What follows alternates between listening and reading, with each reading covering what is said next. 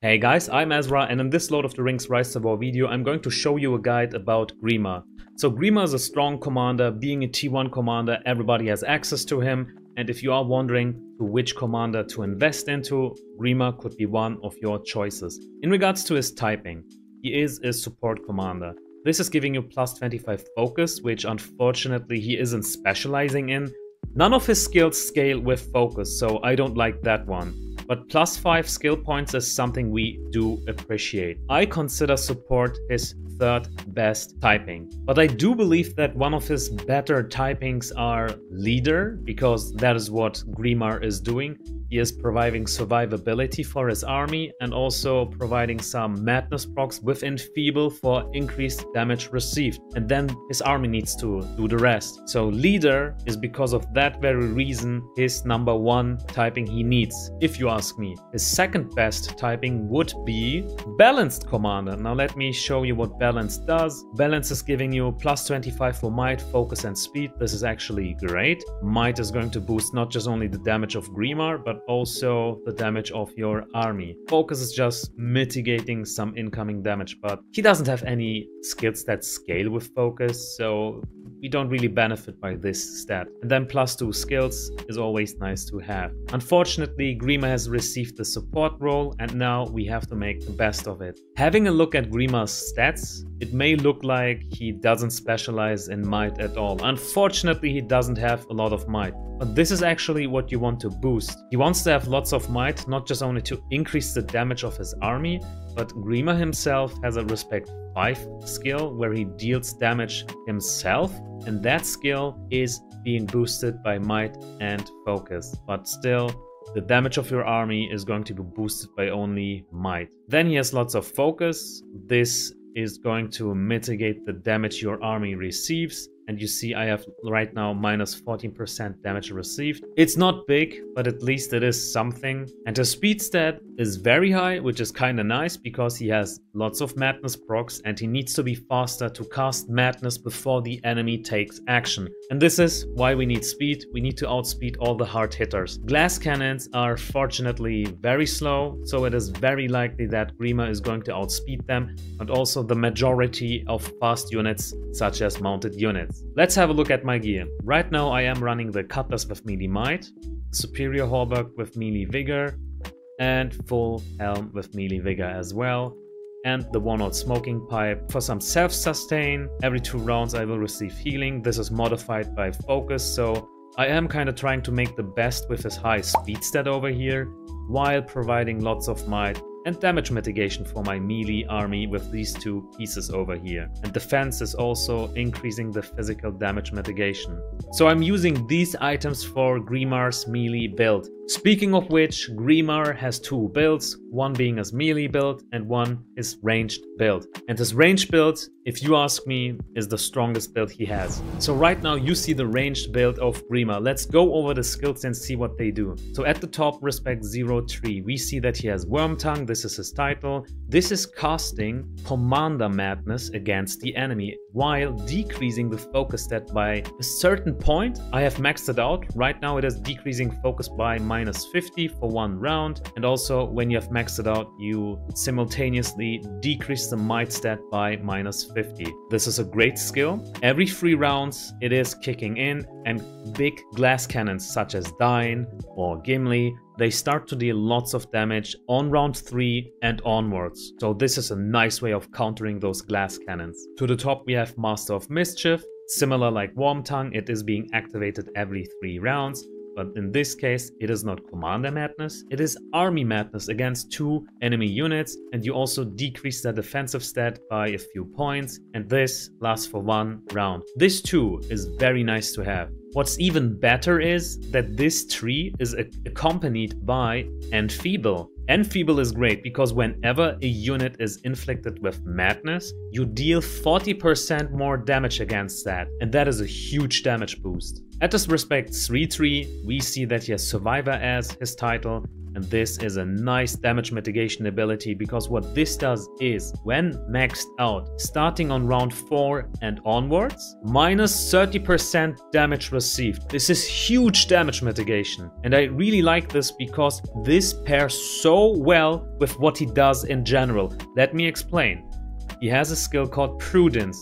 This is providing survivability for the first 2 rounds, because then you receive a 50% chance for all of your units to evade any incoming damage. On top of that, whenever something bypasses your evade, you mitigate that damage by 30%, be it elemental or physical. Now look at this. In the first 2 rounds, you provide survivability with Prudence. And unfortunately, Survivor, your title Survivor, is starting to kick in on round 4. So round 4, you have to somehow bypass round 3. How do you bypass round 3? With providing Worm Tongue. This kicks in on round 3, and here Master of Mischief 2. So you have covered round 3 with the Madness procs and kind of survive with the logic. A strong defense is a strong offense. And then at respect level 5, we have his title called Wizard's Assistant. Now what this does is that your normal attacks have a 50% chance of dealing an additional 280% poison damage. In addition to that, when you max it out, you also get plus 15 focus. And by the way, I was told that this skill, like the poison damage of this skill, is scaling with focus. I'm not quite sure if that is true, but if you know, please let me know in the comments. In addition to that, not just only do we have lots of focus to get the best out of this poison damage, you may want to equip a gigantic hammer with the special effect Frenzy to have this proc twice in a round. Like you could potentially let it proc twice per round, which will provide you even more damage. And then we have this skill over here, Lower Defenses. On hit against enemy army, you have a 50% chance to increase the damage you deal to them by 30%. This too is very strong. So long story short, Grima has strong madness mechanics, strong survival mechanics, and is also dealing some damage by himself, while boosting the damage of his army by a certain percentage. So Grima is definitely one of the best commanders in the game. I may need to revisit him on my tier list and place him a bit higher in the list. Now let me also show you the melee build for Grima, which you are seeing right now. I have already described what these skills are doing over here, so nothing new. The only thing new right now is the bottom respect 0 tree being second in command. Since you are running a melee composition, this is a kind of must, because it's going to increase the damage of your melee units by 15%. And it's also giving you some focus. It will also boost the damage of your poison damage over here, like the Wizard's Assistant title. And then we have also Discipline. This is going to give you plus 35 defense when maxed out. Now defense is great to have because you are fighting against good side. Good side is relying heavily on physical damage. This is mitigating physical damage. I think the threshold for plus defense was plus 60. So as long as your units don't exceed plus 60 defense, you won't suffer from diminishing returns. Let's quickly summarize what strengths and weaknesses Grima has. I think the number one strength he has is by far his madness skills, like Worm Tongue and Master of Mischief. He is providing commander and army madness on a regular basis every 3 rounds. He is the only commander in the game who is capable of doing that, and a very nice counter against glass cannons because of that very reason. His second strength would be that he provides strong damage mitigation. He provides it with Survivor and also with Prudence. And Prudence also has Evade built into it, which automatically gives you his third strength, being Evade. His last strength would be that he also provides some elemental damage with his Wizard's Assistant title. So he is breaking through the high defensive stats of some units to deal damage directly to the HP of the enemy.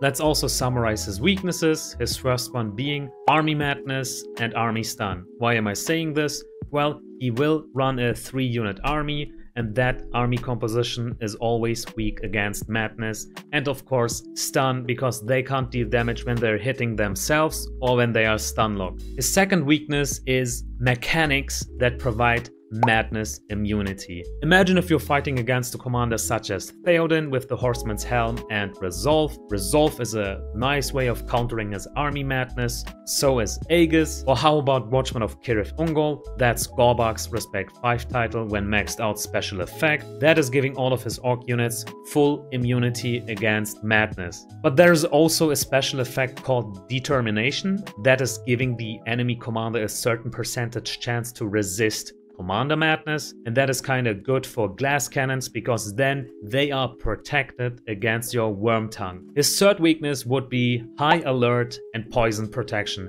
and I'm saying this because his Respect 5 title, Wizard's Assistant, is being kind of hardcore counted by those two special effects. You deal poison damage, and that's going to be mitigated by minus 50 or 60%. His fourth weakness would be Evade. You can't hit your enemy if they are evading, which is why you need either the Palantir of Orthanc with Tactical Mark or the Wizard's Firework with Hunter's Mark. Those items have Pursuit and you kinda need it against Gil-galad. And his last weakness is Elemental Damage. None of your skills is providing you coverage against elemental damage, so when you are fighting, let's say, Oathbreakers, Keepers, Gandalf the White, who is going with this focus damage build, or let's say Galadriel, you are kind of open against it, right? I mean, of course, you are mitigating damage in general with Survivor and Prudence, but still, this is just minus 30% damage mitigated, not minus 50% like High Alert. If you want to play Grima in his ranged build, these are the items I recommend. Like, you have the Mirkwood Bow as his #1 choice, lots of might, speed, plus attack for your infantry, ranged units, this is great, followed by ranged might. I think this is by far the best item if it comes to purple gear. If you don't have this gear, you also can go with the Uruk crossbow. It has lots of might, plus attack, but unfortunately the special effect, if you ask me, isn't as great like ranged might. As his chess pieces, we have two options. The Superior Hauberk, if you don't need to take care of elemental damage, this is going to boost the defenses of your ranged units as well, and also lots of might. Shroud to provide a bit more survivability, though I'm not quite sure if Shroud will be in conflict with the Prudence evade effect. If not, this speaks even more for Shroud. In case you need to cover elemental damage like Oathbreakers, Keepers, Galadriel, Gandalf the White, and so on, go with the Quilted Armor. The Trapper's Hood is by far his #1 choice if it comes to headpieces. It has like plus attack for your ranged units, this is what he needs, and also Hysteria to get the best out of your Enfeeble damage increase. And last but not least, the Wizard's Fireworks is your best accessory, again plus attack for your units,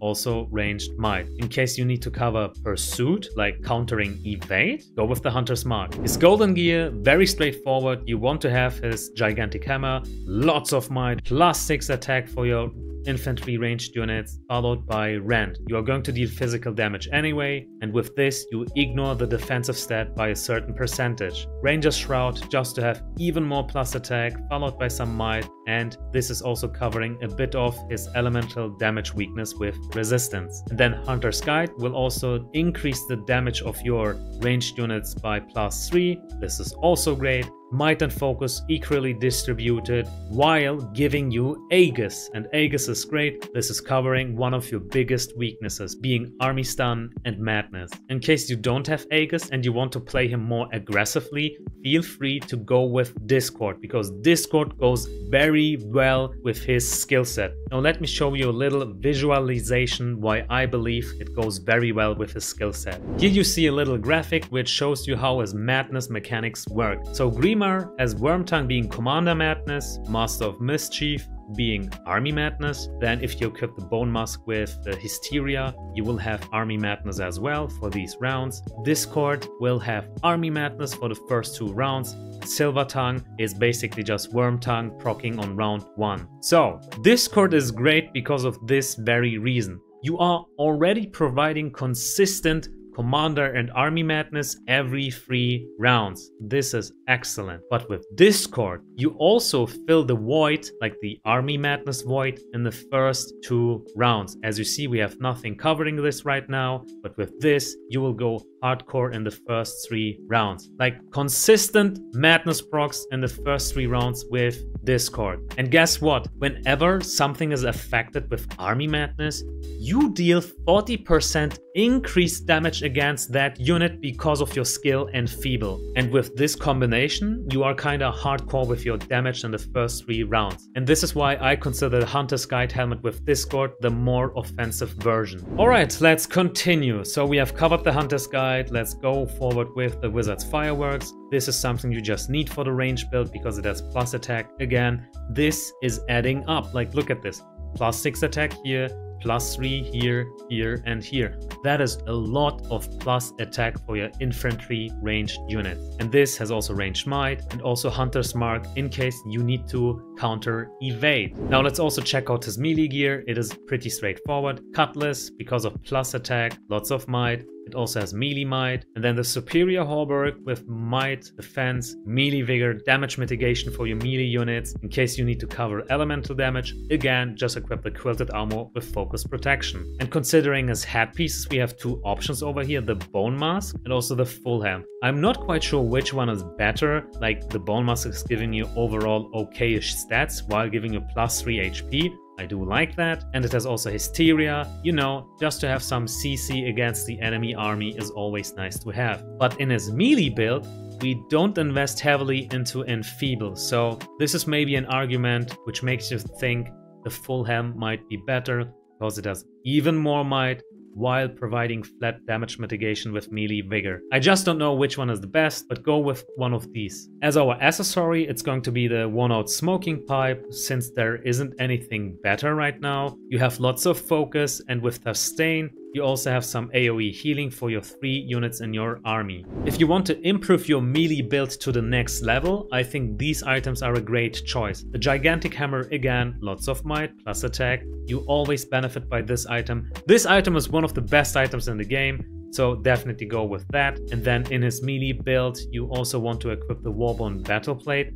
Lots of might, plus defense for your melee units, also some speed for them, also providing some flat damage mitigation with Fortitude of Soldiers. This counts against elemental and physical damage. Having a look at his helmets, I just don't know which one is best. Maybe the Cask of Submerged Isle with Aegis is his #1 choice, because not just only has it great stats, but it has Aegis. And Aegis is covering one of his biggest weaknesses, being army stun and army madness. But if you aren't afraid of crowd controlling effects, maybe the Cask of Pride is the go-to. It has tons of might while providing you lots of defense and giving you flat damage mitigation with Fortitude of Soldiers. Like, this will add up with the Warbone Battle Plate's damage mitigation. Or how about the Warhelm with Discord? I just mentioned this little graphic with Discord providing army madness for the first 2 rounds, and maybe this is because of that very reason the more offensive version. I just don't know which of these helmets are truly best in slot. Maybe it's coming down to countering certain commanders with certain items. As his accessories, we do have 2 options over here. I do believe the Palantir of Orphan is the better choice because of the +3 attack. Unfortunately, it doesn't have lots of might. Instead, it has lots of focus. This may boost the damage of his Respect 5 title, where he deals poison damage. But the best thing about this item is it has Tactical Mark. This will help you a lot in order to counter evade, like Gil-galad. If you don't have the Palantir, you can also go with the Fiddle of the Eldest and Blitz. You have a very slow melee troop composition, but with this they get initiative. And having a bit of plus defense for your army is always nice. Now that leads me to the question, is the Respect 10 item of Grima worth investing into? And if you ask me, it definitely isn't. Let me explain why. The stats aren't really great. The speed stat you get for your Urukai units isn't great either. First of all, you don't specialize into having a troop composition that consists of Urukai anyway, so that is the first thing that bugs me. The second point, being even a bigger problem, is Silver Tongue. This special effect isn't what he really needs. It's not great value. If you max it out, like max refine it, it is a 100% chance of activating level 6 Worm Tongue. Now let's jump back to the little visualization I prepared from before. So as you see, Silver Tongue is activating Worm Tongue, being Commander Madness, on round 1. Is this great value? I don't think so. Why am I saying this? The majority of glass cannons that go hardcore all in with their active skills, they do it on round 3 and onwards, like Dine or Gimli. But Silver Tongue isn't countering them, you see? They don't do nothing here, like only normal attacks, but that's it. Normal attacks aren't a big threat against you. They can be a threat against commanders such as the Shadow. The Shadow is dealing lots of normal attack damage in the early rounds, but you only cover one round of those, so that too isn't great value. Legolas would be another example that is doing the same thing like the Shadow, but not as good. So let's not touch Silver Tongue. The Respect 10 item isn't worth it if you ask me after seeing this. The troop composition for Grima's range build is pretty straightforward. You will need great beasts for that to work though. Right now I have chariots, but imagine them being great beasts. You want to have around 25% great beasts, so they provide protection for your ranged units, and then around 40% Morgul Arbalests, followed by around 35% snipers. And you can adjust the number of these units a bit, like you could have a few less great beasts and instead increase the number of your snipers. And there you go, this is ranged army composition, very easy. But if you do intend to play Grima in his melee build, you are more versatile with his army. I do have 4 formulas for you how you may get the best out of your Grima. So the first one being going with 3 evil man units. You will have halberdiers, dragoons, and also 1 random evil man unit in your army. Like instead of chariots, it could be corsairs. And then you just do this, you have an equal amount of those units in your army. But if you plan to go with T4 units, let's say with Fallen, you can have an equal amount of those units as well here. If you decide to go with, let's say, Variax champions, you may want to cut a bit short on those Variax units, like having around 60 champions and then go a bit heavier on your dragoons and halberdiers like this. Have an equal amount of dragoons and halberdiers while having a bit of champions to provide damage mitigation of their special effect. Instead of champions, you can also have chariots like I have right now. This too will work great. His second formula consists of 2 evil man units and 1 orc unit, being reapers and reapers only. So in this case, you want to have an equal amount of halberdiers and reapers, like you see here right now. And then you also want to have 1 random evil man unit. If you go with chariots, you want to have like 60 chariots. If you go with Variax, again, you want to have 60 champions over here. But if you are going with Angmar's T4 units, you may just go with an equal amount of these 3 units. Like imagine my chariots being Fallen right now. His third formula consists of 2 orc units and 1 evil man. And again, you want to have reapers and halberdiers in your army. As you see, you have around 40% of each of these units,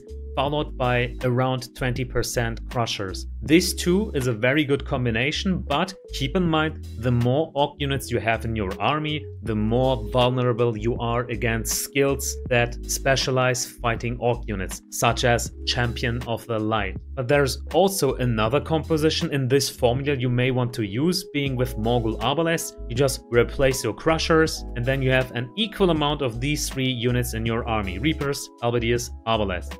You can have an equal amount of those, but if you want to counter like a retaliate build, you may want to cut short on your melee frontline and invest a bit more heavy into your Morgul Arbalests, just as you see right now, like 25% Halberdiers and Reapers, followed by 50% Arbalest. Last but not least, we do have a 4th formula consisting of 3 orc units only, like having 20% crushers in your army, and the rest is distributed equally between Reapers and Morgul Arbalest, like this right now. Around 40% Morgul Arbalest and Reapers and 20% crushers.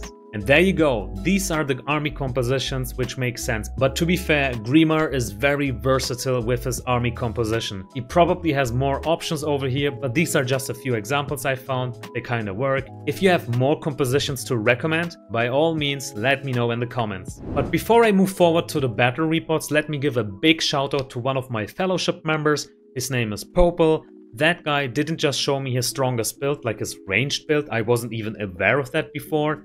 He also introduced me to his army composition. Like all the compositions you see here right now is because of Popel. So thank you a lot, Popel. I didn't know that Grima is this versatile with his army composition.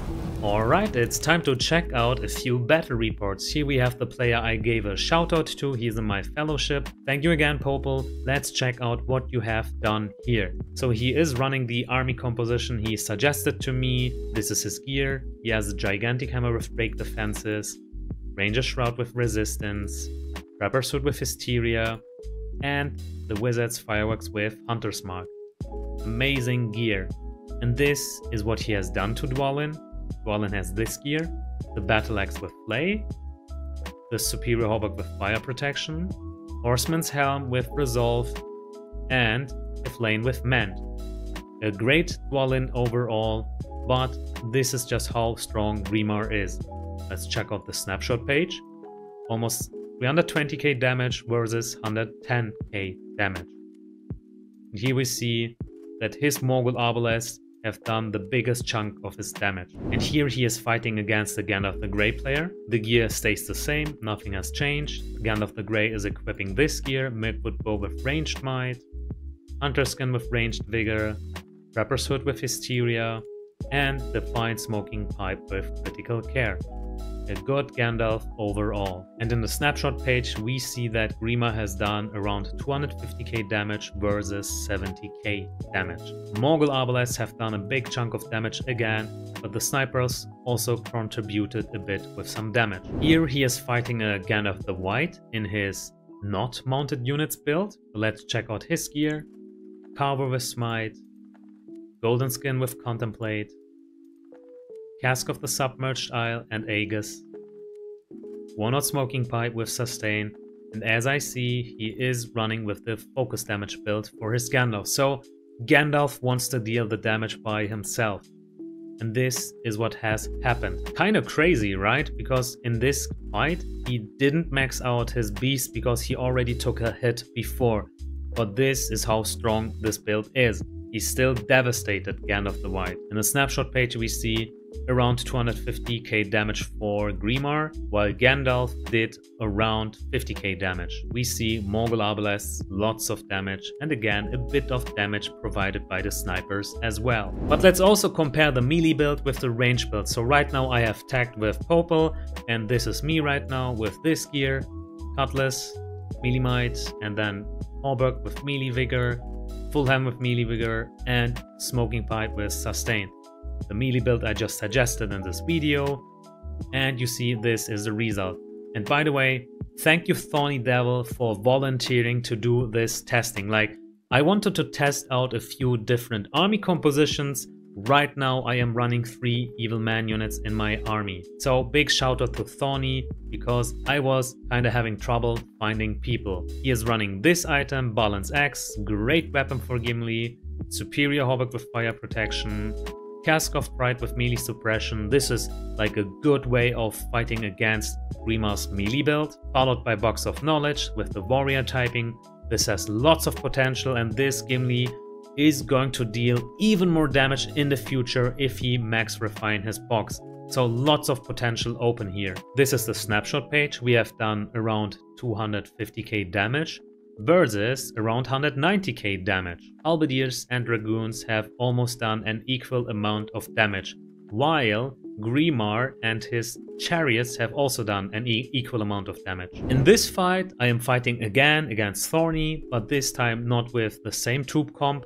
I have switched to 2 Evil Men and Reaper's army comp. So let's check out what's happening here right now. We have done 255k damage versus 165k damage, and we see that almost all of our units have done around the same damage. One more report with a slightly different army composition.